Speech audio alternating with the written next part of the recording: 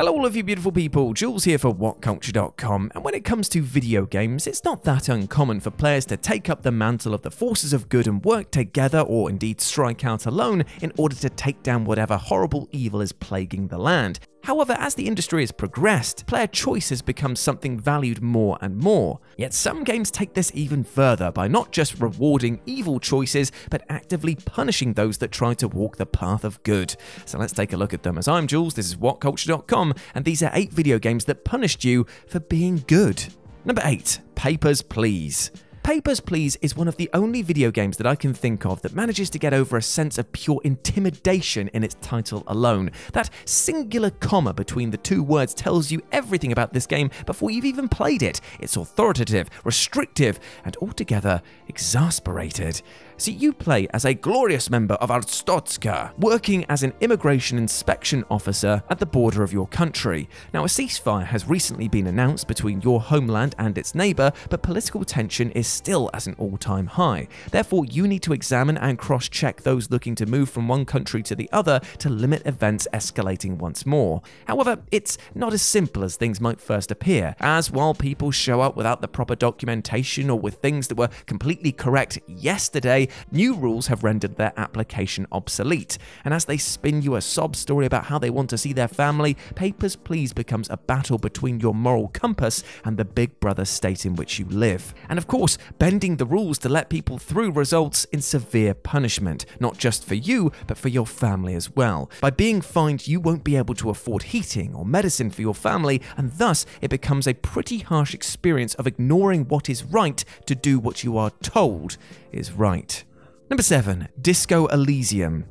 It turns out that playing a colossal loser in a video game is just as hard as it is to live out this bad hand in real life. And Disco Elysium, while being one of the most beautifully animated and indeed written games in recent memory, instills one very clear message in you. Trying to do the right thing is sometimes the wrong thing. Waking up to find his memory obliterated by excessive alcoholism, Detective Harry must piece together not only a murder case, but also his own fractured psyche. It's an immersive title, but it's one that's very clear to teach you that what you think you know is not going to fly in this foreign land. Treating people with respect and kindness sometimes leads to them taking advantage, refusing to give up information now that you've shown that you're desperate and have a need to please. Pushing hard with the fact that you're a police officer looking for justice to try and do the right thing will actually see the world grow colder, as you're just now another pig to the locals. The idea of what even makes a good person is an ever-circling question, and come the end of Disco Elysium's pulling narrative, you'll have left a ton of questionable decisions and indeed regrettable actions in your wake, and all of these were born from you trying to play things pure. Number 6. Pathologic. Pathologic is a brutally strange game, one that seems intent on keeping the player at arm's length, but then occasionally wrapping their own arm around them and then guiding them backstage for a tour of the fourth wall breaks that will obliterate your mind exhibit, and then booting you out of the fire escape and calling the police on you. Therefore, is it any surprise that concepts like morality are but playthings to Pathologic? Throughout the game, depending on which character you play as, you'll be presented with situations in which you must make decisions that either benefit your character, the people of the plague-ridden town around you, or you directly, the person. However, before you try to untangle which is which, let me give you a tip. Every single choice will result in suffering, even when you're trying to be good, like selling your possessions to raise enough money to buy food for the sick. You'll arrive at the hospital to find that everyone is either dead or dying, only to have your food surplus then taken off you and a meager reward handed back, meaning that you failed to save anyone and are now starving to death. Elsewhere, you can pay huge sums of cash to free people who have been wrongly imprisoned, thinking that maybe by doing so these people will help you out later on in the game. But not a chance, mate. They walk off without even saying thanks, and now you're poor and starving and now likely have the plague. Seriously, in a worrying sense, this game actively teaches you to save yourself and no one else.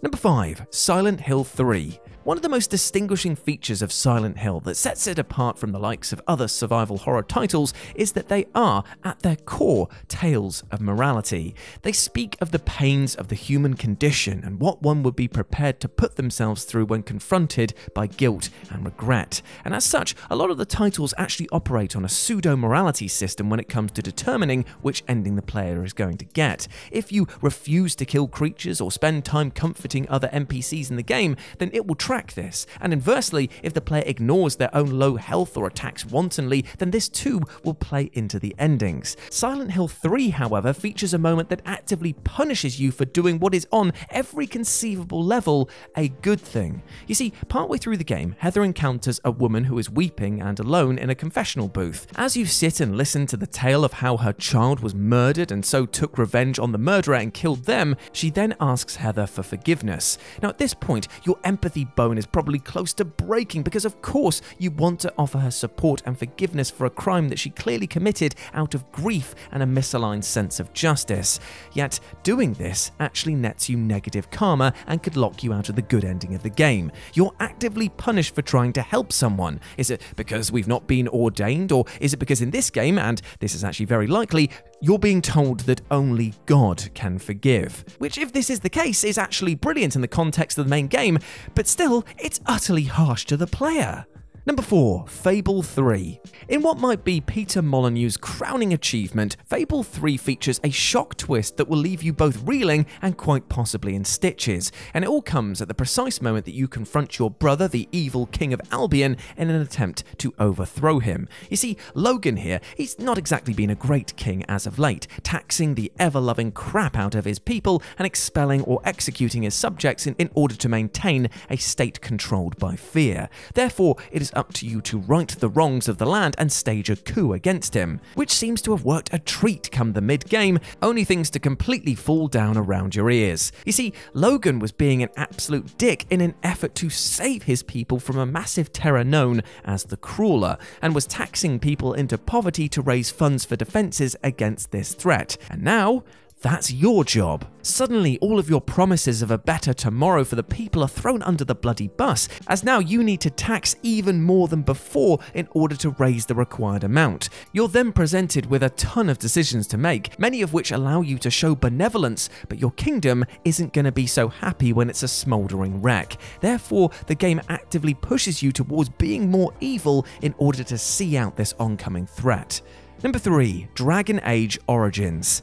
As with many BioWare games, Dragon Age Origins posits you in the rather large shoes of a character thrust into the deepest of deep ends, and basically waves a thumb over to this monolithic tower marked Big Evil and says, "Go on then mate, have a crack at that." It's a daunting task to save the world from annihilation, and therefore you better make sure that you and your party are as best equipped as possible. Yet, before you start rolling up your sleeves to pitch in with the locals to earn their love and respect, you might want to instead give them a wedgie and mess their hair up, because you know what? This game pays far greater rewards for being a bully. As there's no karma meter or morality system to worry about in this game, you can intimidate and act like a jerk as much as you want, as pretty much every option to do so offers far greater rewards than by being nice and friendly. I mean, sure, your companions might have a few snide words, but that's only if you're running with the pure and pious pals. Plus, if it's really bothering you, spend a few pennies of your ill-gotten gains on some trinkets and they'll fall in love with you all over again. Dragon Age Origins, teaching us to bully others for rewards and then get our friends to love us again through materialistic manipulation. Excellent. Number 2, The Banner Saga. Do you like having every single choice you make result in the suffering of those looking up to you? Well, if you do, weird flex but okay, then you are going to absolutely love the Banner Saga, because it is crushing bleakness on a plate. Your goal in this game is to simply survive, something which is made incredibly difficult thanks to a winter that literally never ends, pitiful resources, and a monstrous throng of ironclad warriors known as the Dredge, who are looking to kill everything with a bloody pulse. Yet, it's not just in the heat of of battle where your resolve is going to be tested, as when journeying from region to region, you'll be met with some pretty hard choices to make. A group of starving bandits might try and hold up the caravan, and while you might be tempted to offer them food and shelter in exchange for their fighting skills, this will see you lose more resources when they rob you blind after exploiting your good nature. Elsewhere, playing nice with people who refuse to leave their homes despite showing them the power of the dredge will result in you leaving them to die and letting them keep the rations that your group desperately needs. It takes a hard hand to hold the reins of such a big group, and no matter how much you try to show benevolence, it's often the worst decision for all involved, meaning that you have to lead with a heart as cold as winter itself. And number 1, Shadowrun Dragonfall. Ah yes, Shadowrun Dragonfall, the expansion so good that it got its own standalone release. Seriously, that does not happen often, so it speaks to the sheer quality on offer in this squad-based cyberpunk RPG. From its meticulous dialogue system to its utterly engrossing narrative about a group of deckers becoming embroiled in a conspiracy so thick you could use it to hold your house together, Dragonfall is immersive on every level. It's also a game that punishes you relentlessly for trying to bring a positive moral perspective to the table. Throughout the title, you're tasked with raising funds in order to stave off the Firewing, a shady organization looking to hunt you down, and so you have to take on missions in the form of contracts in order to secure some capital. Now, these jobs are anything but pleasant, usually involving death, deceit, and a whole dose of action, and at certain points, you'll have your moral compass called into question. Do you want to let a poor soul walk free because they can't afford to pay back loan sharks, or spare the life of a person in the wrong place at the wrong time? Well, if you do, well, say goodbye to some of the better rewards in this game. Dragonfall teaches you that this is a job. It is not a nice one, but you need to adhere to what the client wants. Anything less than that, and it's a mark on your reputation and a kick in your bank account. Utterly brutal, right? And there we go, my friends. Those were 8 video games that punished you for being good. I hope that you enjoyed that, and please let me know what you thought about it down in the comments section below. As always, I've been Jules. You can go follow me over on Twitter at RetroJ0, or you can swing by Live and Let's Dice. That's Dice with a C over on Twitch, where I do all of my streaming outside of work, and it'd be great to see you over there, my friends. But before I go, I just want to say one thing. We looked today at video games that punished you for being good, but I can assure you that that is no way to live your life in the real world. Go out there with love in your hearts instead of hate. Build bridges instead of burning them, because that love, happiness, and success that I'm always wishing for you, that comes about so much quicker if you start building relationships with other people and treating them with respect as well. Now go out there and absolutely smash it, you big ledge. As always, I've been Jules. You have been awesome. Never forget that, and I'll speak to you soon. Bye.